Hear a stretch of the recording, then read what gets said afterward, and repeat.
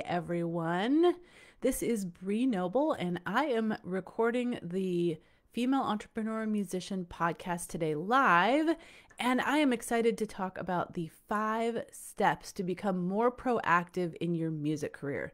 Last episode, we talked about the things that are keeping you stuck, the things that are keeping you struggling and not moving forward. And now we're going to talk about how you can shift those and how you can become way more proactive in your career, even if you feel like you've got these circumstances that are holding you back.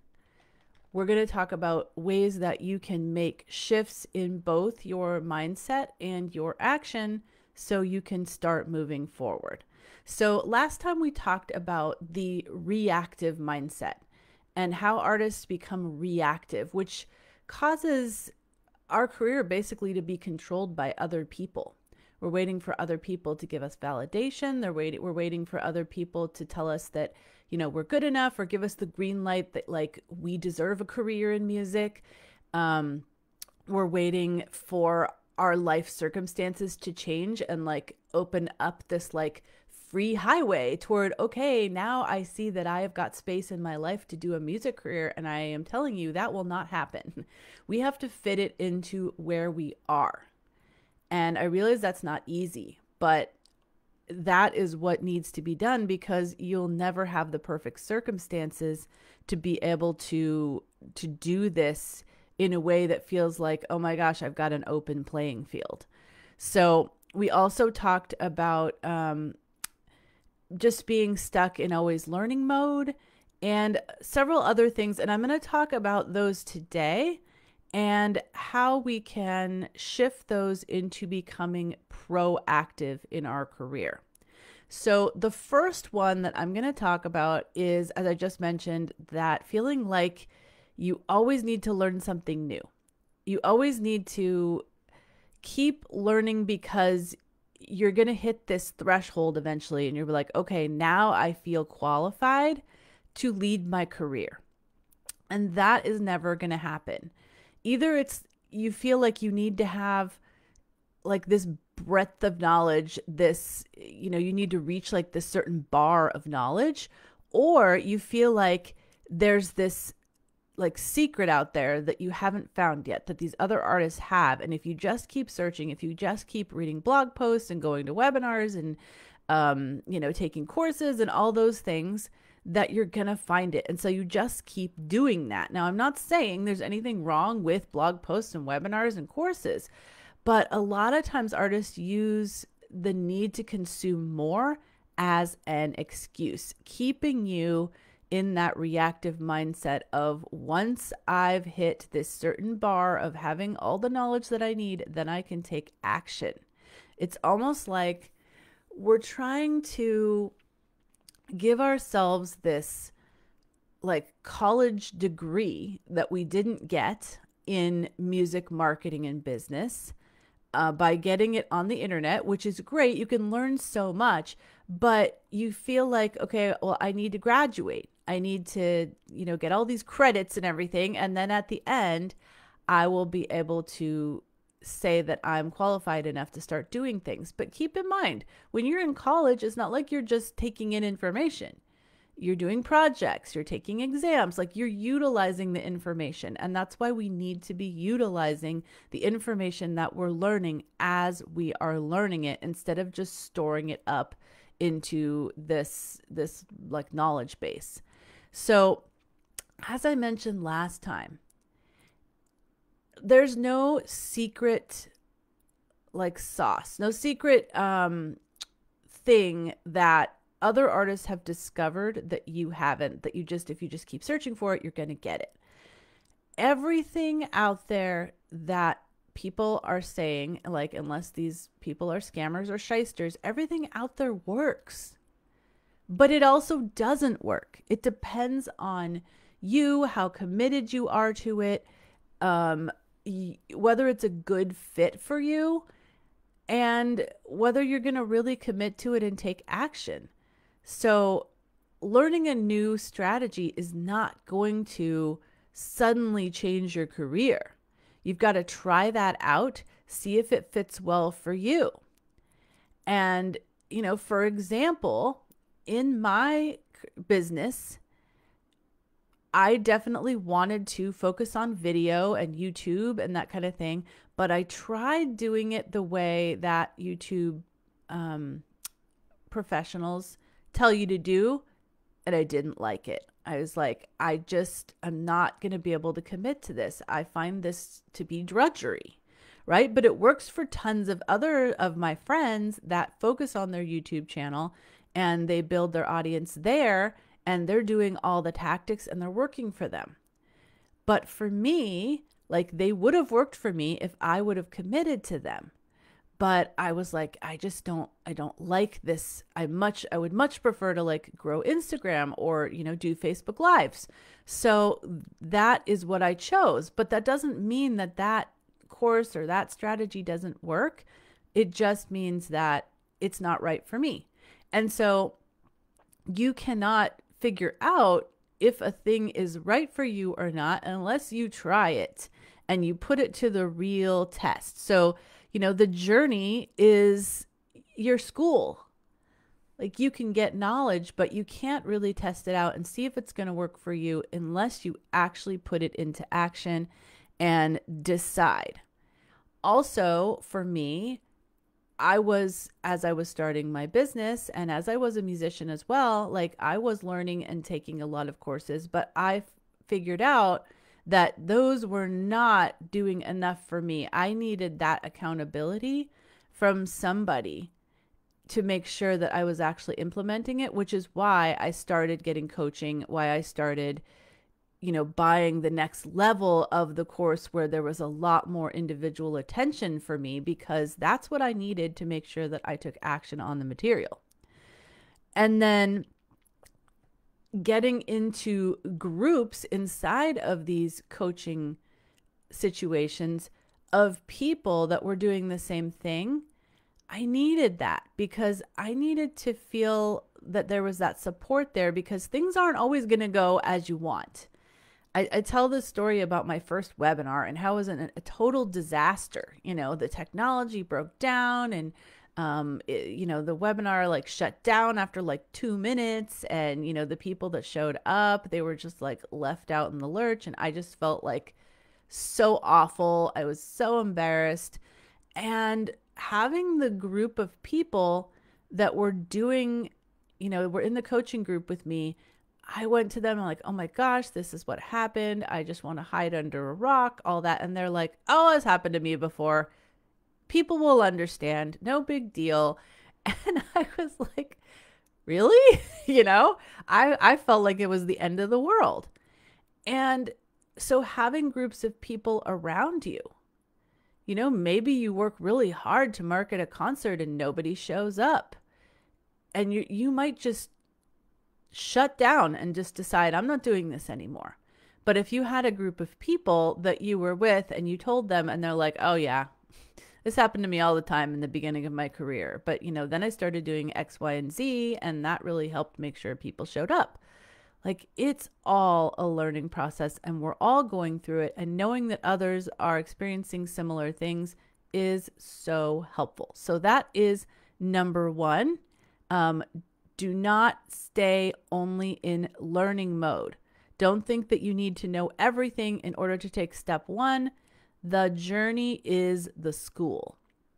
Okay, number two is that reactive artists shrink from haters and trolls. So we all know that there are haters and trolls online for everyone. I don't care if you're doing the most humanitarian thing in the world. There's going to be someone out there, if you put yourself out there enough, that thinks it's dumb, it's a bad idea, it's evil, whatever. There's people that have so many opinions, and because we are online and it opens it up to the world of craziness that is out there beyond all the amazing people that do want to support you, you are going to find some people that just are not very nice. And the thing is that reactive artists think that this is saying something about them. They are feeling like, okay, well, if this one person or 2 people think that what I'm doing is bad, it must be bad. It must not be valuable, even though there's a ton of other people that say that it is. So something that I have talked about in my community, and I hear people repeating, and I'm so happy about it, is that I say that you should consider haters a badge of honor. And here's why. Because, as I said, 99% of people are going to love what you're doing. They're not going to attack you. They're not going to do anything like that. But there's this 1% that will. And if you put yourself out there enough to find haters, that means that you have reached so many more people who aren't haters. 99% of the people are going to love what you're doing.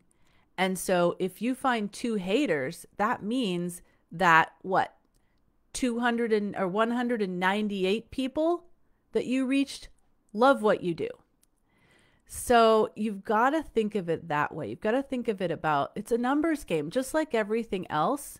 It's a numbers game that when you find your 1 or 2 weird haters and trolls, you know that you've reached that other 198 people who need to hear your music, need to know your message. And you're not going to be everyone's cup of tea. If you are, then you're probably too vanilla. We need to be polarizing in some way. You know, when I say you should consider haters as a badge of honor, somebody out there's not going to like that. They're not going to like that message. They're going to be, no, that's stupid. I don't ever want haters. What is she talking about? And they're going to tune me out. And that's fine. Because if I'm vanilla and I'm afraid of anyone having a disagreement with me, then I'm not going to attract anyone. They're just going to be like, oh, that's nice. And they're going to go on to someone else that is going to be a lot more polarizing and attractive. So with your message, with your music, don't be vanilla just because you're afraid of haters. So that is number 2 of our steps to becoming more proactive. Don't be afraid of haters. Don't let them water down your message and your music. Consider them a badge of honor. All right, number 3. Number 3 is that this is about your to-do list and feeling utterly pressured and overwhelmed. We've got to get past this, because if you're feeling that way, you will be stuck. You will be immobilized and paralyzed by it. So reactive artists are crushed under the weight of their mounting to-do list. And this kind of compounds from the first one, because if you're learning a ton of things, and not taking action on them, then you're putting them all on your to-do list. And your to-do list is getting longer and longer because you're like, oh, I really should be doing this. And I should be doing this. Oh my gosh, I just learned about this on a blog post, or I just saw this webinar. I should be doing this.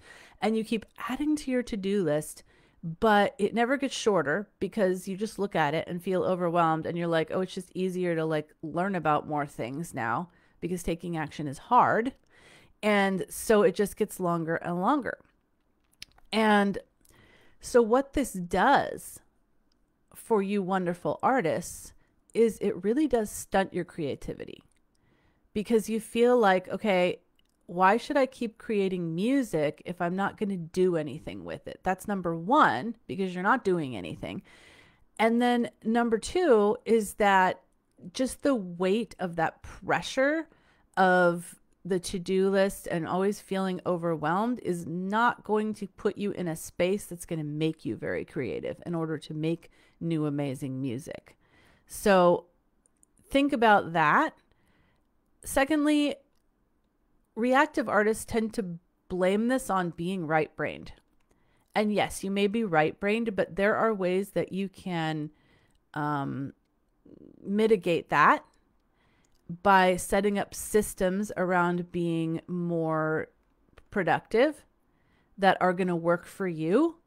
And so you really can't use that as an excuse. I see so many amazing right-brained artists that are doing awesome things because they've put systems in place for themselves. Now, lucky for me, I'm kind of both. But if you're not, that doesn't mean you can't, you have to be like that all over the place, only spontaneous, like only when, when inspiration strikes, am I going to do this or that? You can set up systems that work around the kind of thinker that you are. And then they also tend to blame others and their circumstances. And I talked about this on last week's episode, in that when we are feeling bad about ourselves and our lack of progress, we tend to be like, okay, well, it's my life. It's all these responsibilities that I have. That's the reason. And yes, that is contributing to it, right? But we all have those things. We all have things in our life that are keeping us from doing what we want to do, and we have to figure out how to work around those. And it's also the way that we're looking at those circumstances. If we're looking at them as, they're totally immovable, that there's nothing we can do about them, and, that it's totally out of our control, then that's how we're going to feel. But if we approach them in a way where we're changing our thoughts around them, and like, yeah, it's hard to be a mom and to go on tour, but I'm going to figure this out. Or it's hard to be a musician and have an autoimmune disease or health issues, whatever it is that you're struggling with.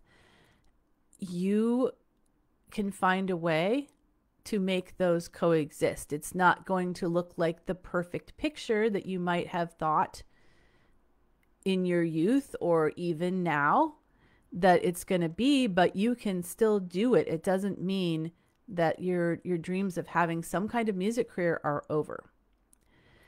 So the thing is that proactive artists always know that they are one step closer to their goals. They're not comparing themselves to other artists and how far ahead they are, because they know their circumstances are different.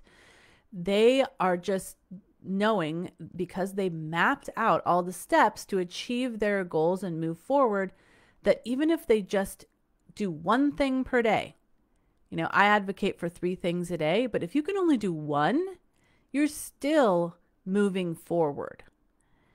Instead of feeling like, oh, doing this one thing, it's not very much, what's the point? Then you aren't moving forward. So it's the way that you look at things, the way that you frame them in your mind of like, oh, this is just one tiny thing, what's the point? Versus this is one more step toward my goal.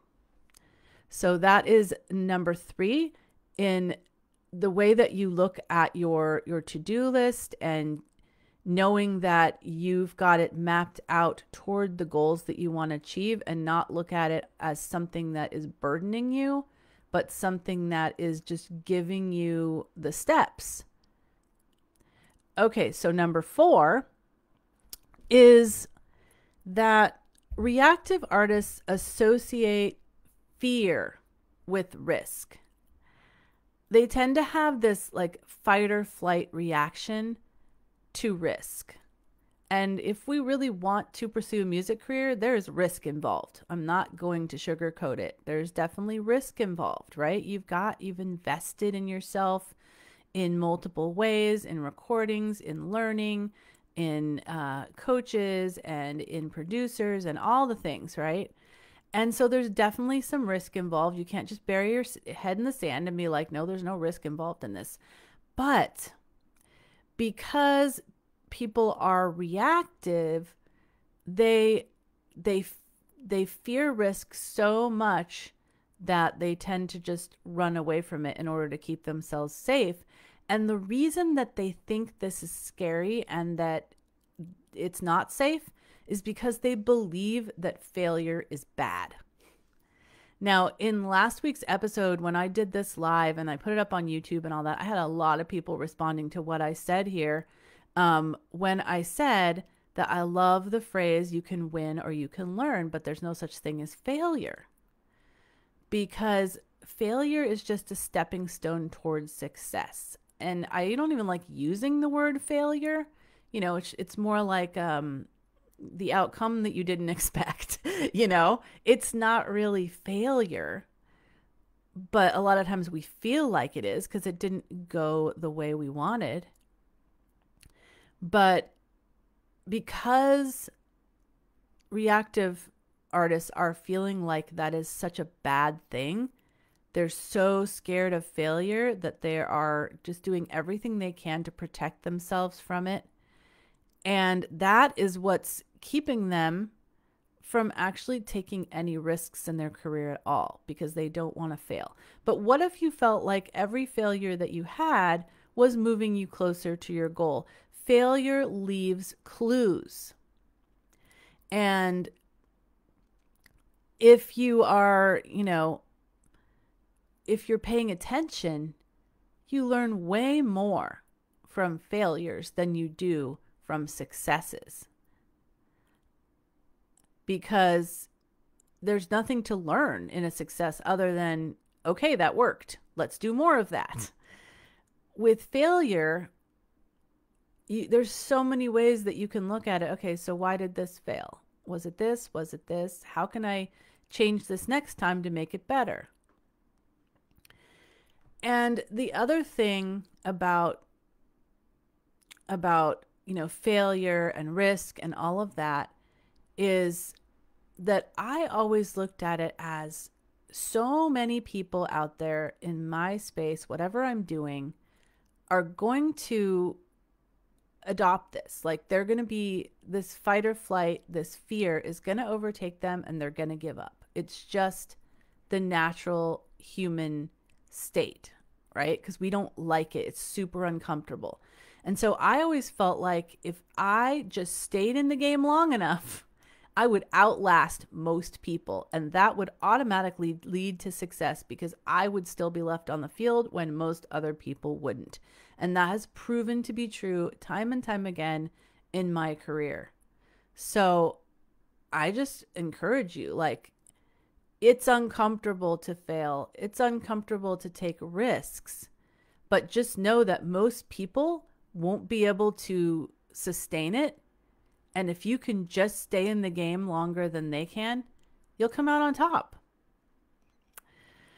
And then number 5 is that reactive artists are always searching for solutions. Like I said, they think that there's this like magic answer out there somewhere. There's this magic pill that they just haven't found it yet, that other artists have found, and that's why they're successful. But proactive artists create their own solutions. And let me give you a few examples in my career.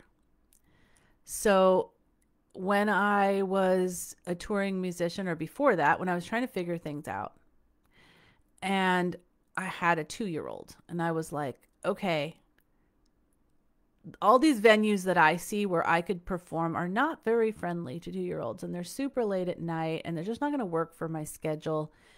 And so from what I was seeing, I was like, I can't have a music career because this is the kind of thing you have to do if you want to build a career. And I was stuck in that for a while. But then I said, okay, well, what if I designed the career that worked for me? Because clearly this other one's not going to work. So that's out. So my choice is don't do it at all, or get scrappy and figure out a way that will work for me. And so I came up with my idea of having my signature talk, where I was a speaker as well as performed my music, and I could do it during the day. I could do it at community events. I could do it at mothers of preschoolers groups. I could do it at women's groups, all places where some of which I could actually bring my daughter and they had free babysitting, but others where they were during the day. So I could ask, my daughter's godmother to watch her because it was during the day. And that was just a way that I was able to be like, I'm just going to design this career the way that works for me. And I came up with my own solution. I came up with venues that matched what I needed. Another example of that is when I started Women of Substance. I was always like, why am I not hearing enough women on the radio or Sirius XM or even on like online radio? Everywhere I went, it was just not enough women, which I couldn't understand because we were coming out of the Lilith Fair era, and I'm like, so many amazing women. Why am I not hearing this? So instead of like trying to, complain and get in people's faces about this, which I could have, I'm not sure it would have had the desired result though.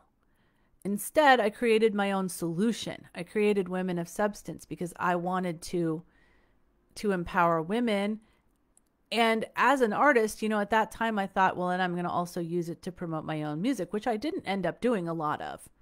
But that was the impetus for it. It's like the solution that I want is not out there, but I'm going to make my own solution.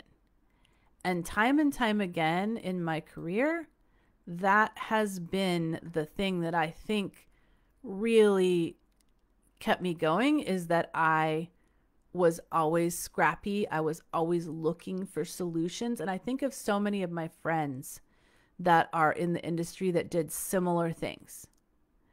They didn't take things at face value.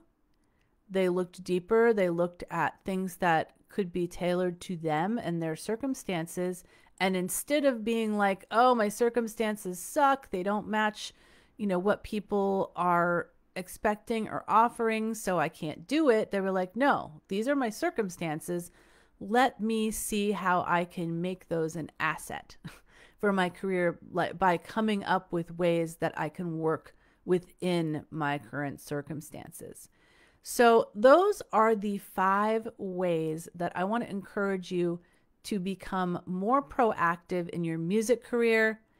And as I've been talking a lot about reactive versus proactive,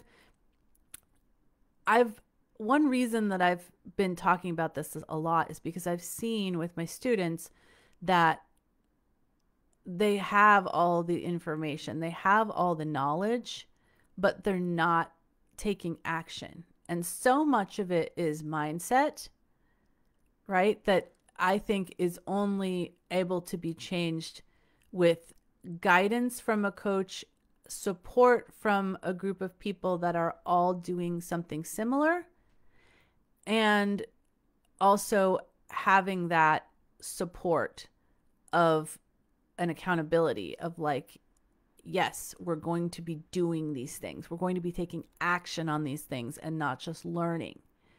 And this is something that I'm becoming really passionate about because I want to make sure that people are making progress.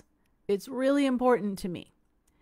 And so I have created something that is going to be coming out very soon that's called the Musician's Profit Path Accelerator Program. And if you know, my best-selling book, The Musician's Profit Path, came out in 2019, and I have used this framework to help artists make progress in their career. But I want to take this to an even deeper level because I want to really, really make sure that artists get results. And that's why I'm creating this accelerator program. So if this is something that sounds interesting to you, if all this that I said today resonates and you're ready to become that proactive artist, this is like a skill that you build, and then you can use this for the rest of your career. Like, you build these muscles of being a leader in your music career. You build them once and they stick with you. So if this sounds like something you'd like to be involved in, I've got a wait list right now. We're going to be starting this program in October. We haven't released it yet, but if you want to sign up and get all the information as soon as it's available, as well as getting some special perks for being on the wait list, go to profitablemusician.com/accelerator. profitablemusician.com/accelerator, ACCELERATOR. And I will be in touch within the next few days to let you know more about this program that I'm super excited about. So thank you all for hanging out with me today. I see some of you in the comments here. Thank you so much for the lovely responses here, and just appreciate you all in my community, and just know that I believe so much in you and your music, and that the world needs to hear it. I want to make sure that that happens. And that's what this whole push that I'm doing for artists to be more proactive is all about. So have a fantastic day. Talk to you soon.